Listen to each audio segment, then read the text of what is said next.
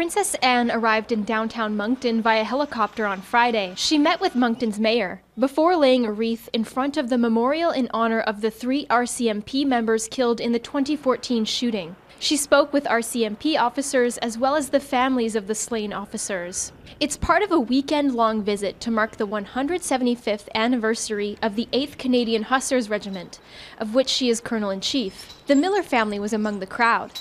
Carolyn Miller says her family has always admired the royals. They're always in the spotlight and followed so closely, and yet they speak so eloquently, and it's just amazing how they handle greeting and actually expressing care and gratefulness for even the people who were here today who serve our country. Gail Miller brought her son to meet then Prince, now King Charles, during his visit to New Brunswick in 1983. She's thrilled to be with her grandchildren as they witness their first royal visit. This guy, he wanted an autograph.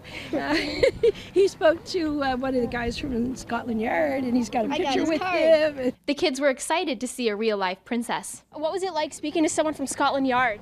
That was really cool. I really liked the accent. Princess Anne will continue her visit in Sussex on Saturday. Suzanne Lapointe, Global News, Moncton.